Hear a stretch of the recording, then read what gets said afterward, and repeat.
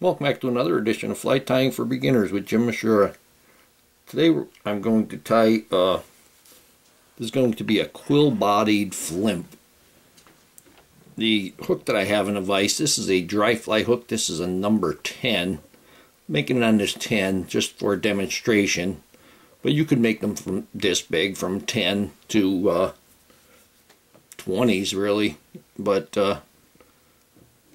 probably from 14, 16, and 18 would be your best bet. The other materials I'm going to use a stripped Peacock Herl.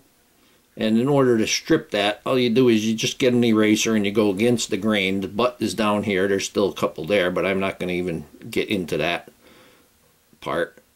The butt is here, so you go from the tip down with a pencil eraser or something that's rubbery, like this soft piece of rubber right here. And I'm going to use microfibrils for the tail.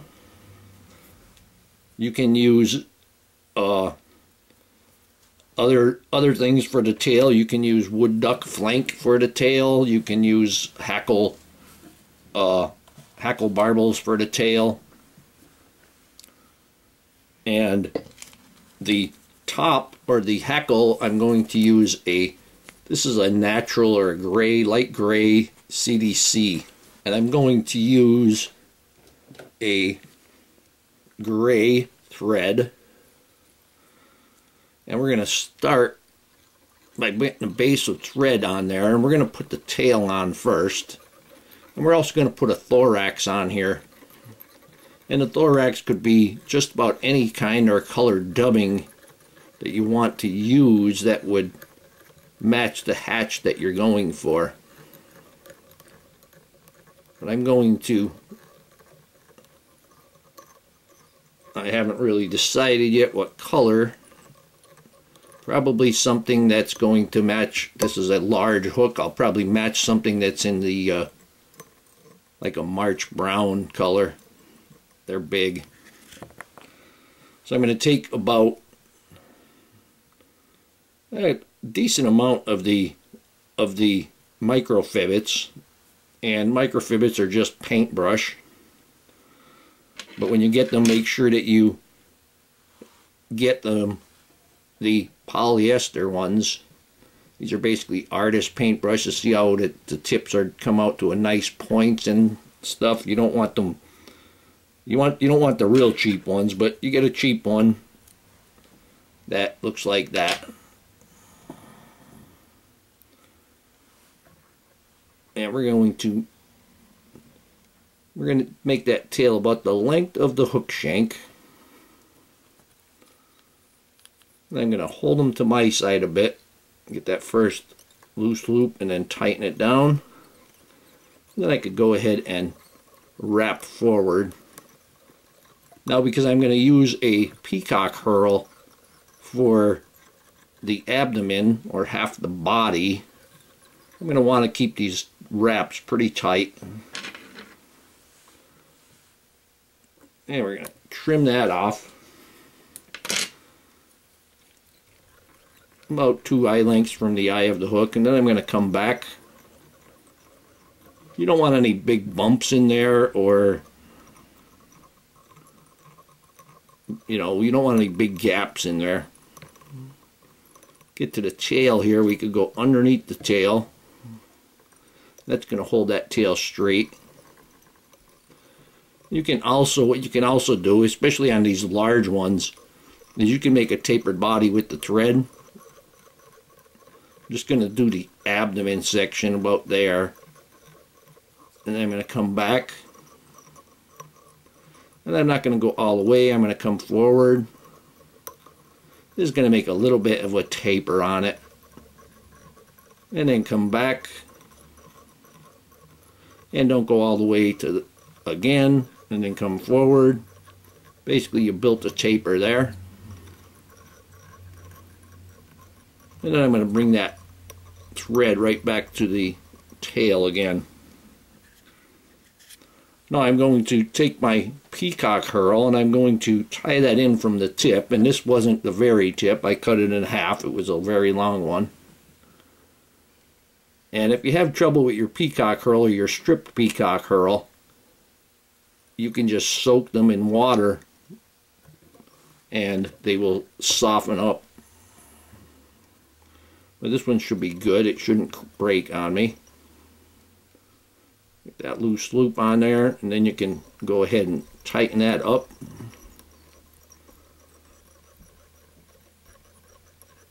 And I can see that front taper isn't exactly great, so I'll build that up a little bit more.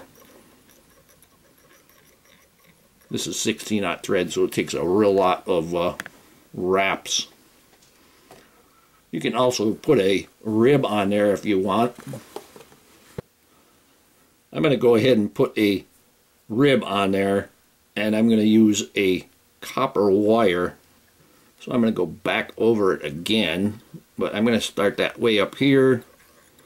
There's not enough copper there to sink this fly. And I'm taking it to the opposite side, or the far side there. And that way, when I go to wrap it, I'm going to counter wrap it. And that will protect the Peacock Herl from the teeth of the fish. I'm going to take my Peacock Herl, my stripped Peacock Herl, and we're going to wrap that. I like to turn it so I can see where I'm working around the point of the hook. And you just want to butt them together. I got a spot there. There we go. We'll try that again. That's much better. Don't pull too hard, just hold it taut. Don't pull hard on it because you'll break it. And using the rotary vise is making pretty nice work of it. Let me back that off. 1, 2. There we go. Just want to butt them together because the Peacock Herl really isn't wide enough to overlap. And I'm going to go ahead and wrap this way up there. And that just gives a little bit more security on the Peacock Herl. You can see it went down. The taper went back down in the front. You can fold it back, and then you can break it off. Now I'm going to counter wrap this. Like I said, I'm going to try to get one under the tail, as long as it doesn't mess it up. Yep, and it was going to, so we're going to not do that. We're going to go right over. Nope. Yeah, that's the correct way. You want to go the opposite direction that you wrapped your Peacock Herl. And you can bring that right up into the thorax also.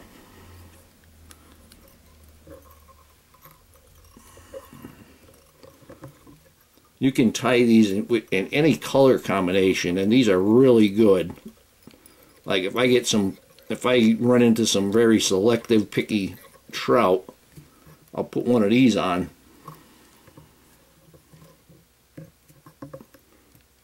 Come on, there we go. This is extra fine copper wire, so it just breaks. Now I'm going to put a thorax in there. Bring that back to about 1/3 back. On this particular one, I'm going to go ahead and use some light Cahill. They're big flies also. Not 10s, but what you got here is, this is more or less the representing a bit of a shuck there. And then we'll see the thorax will give the distinction of what it is. Get that spread out there nicely.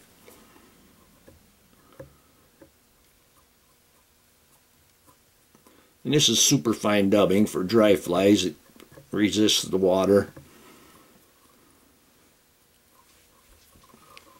And we'll go ahead and make the thorax.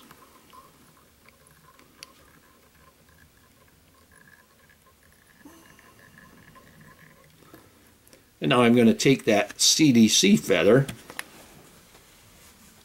as soon as I find where I put it. Now when you go in to wrap a CDC feather, this is a 10, like I said, so making a dubbing loop isn't real necessary. But if you're in the smaller ones, then you probably want to put the CDC in the dubbing loop. If you go back in my playlist, in the material playlist, you can see how to make a dubbing loop or a dubbing block. And this is the dubbing block, and it's just simply a bunch of sticky back foam stuck together, and then I cut a slot in it. You can see that. And what you would do is, first thing you would do is trim off that front. You trim off like maybe about that much of that front there, so you have that. And then you would put it on the dubbing block, and then take your bodkin needle and push that stem down. And I'll go ahead and do it on this one. And when you push it down, there you have that. Then you would take your dubbing loop tool and make yourself a loop. I'll go ahead and finish this up in that fashion. And then I'm going to take my beeswax and wax that thread.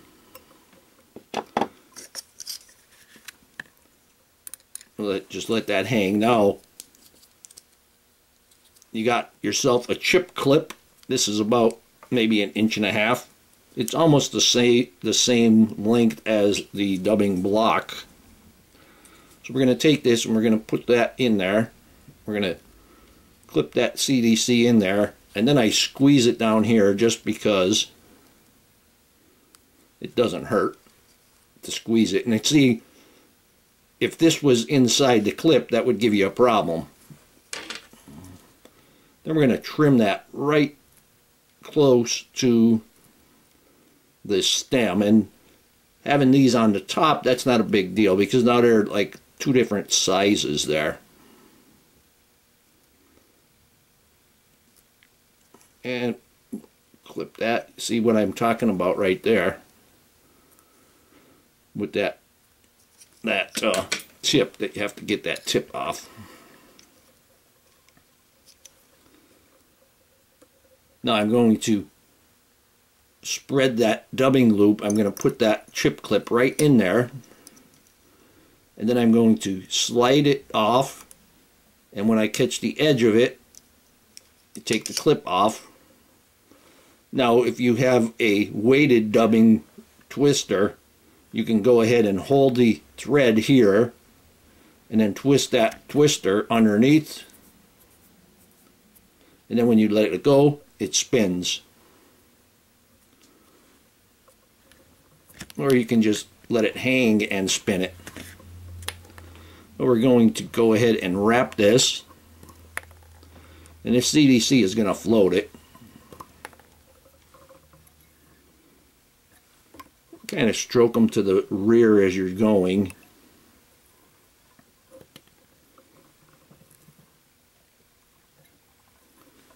And actually on this particular fly right here, I'm going to put another hackle on there because I didn't get enough in my loop. And I'll show you the other way to do it. I'll tie that in. You can go ahead and bring your thread back, your loop back, and go on top of it, give it a little more security, and then you can trim that off. I'm just going to put a couple of wraps, but what you would do is tie the head, and then you can take your dubbing teaser, and you probably grabbed some of the CDC underneath. It probably wrapped over itself some. And this is looking pretty good actually right now, but I still want to get it a little bit heavier. And you can see it's getting pulled out. Don't catch your thread. And now the other way you can do it is just take a CDC hackle, and if your CDC stems are skinny, you can do it this way without putting it in the dubbing loop, because it won't take up much. You can see how skinny that stem is compared to, that was the stem I just cut off, big fat one.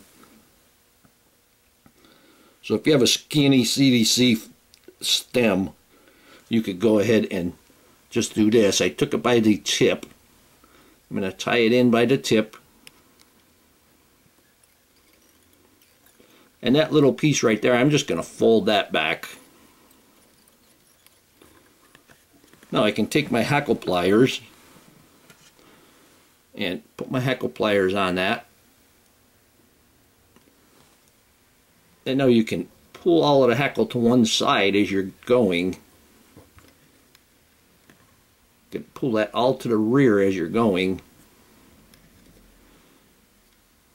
And also, the amount of CDC that you put on, it's really your choice. You know, you can make some heavy and you can make some lighter as per the water that you're going to be fishing. Okay, I'm at the end there, so I'm going to go ahead and give this a wrap.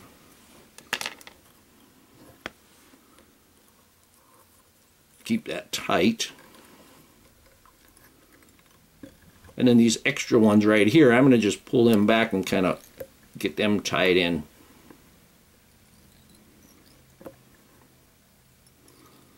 Fold that back, that stem back, and kind of make that head there a bit. Now I got to get that stem out of there.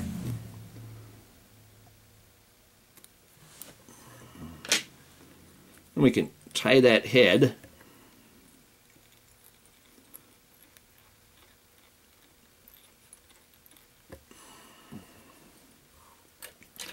Take our whip finish. Take the hook and go over the thread. Put it around the camel hump and bring it back. Flip it, invert it. Take that X, slide it down to the shank. And you could go 3 to 6 turns on your whip finish. Slide that out. Take your poke and snip. And then you can go ahead and comb that out again. But you should really make yourself some of these, like I said, for those really, a lot of times this takes those really picky ones. It seems like they're taking off the surface. You trim off those real long ones, or break them off is even better. That way you won't get them at a 90 degree, they'll be staggered still. We're going to take our head cement and put a dab of head cement on there. All you need is a little. You don't even have to go all the way around.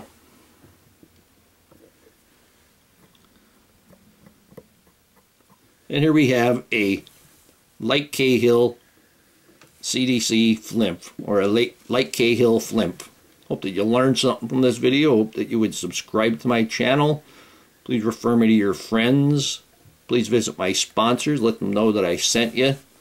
Leave comments, questions, suggestions. If you'd like to purchase any flies that I make, go to etsy.com/shop/theflymanjim. And if you don't see it there, just send me a message and let me know what you're looking for, and we'll figure things out. And most of all, thank you very much for watching my videos.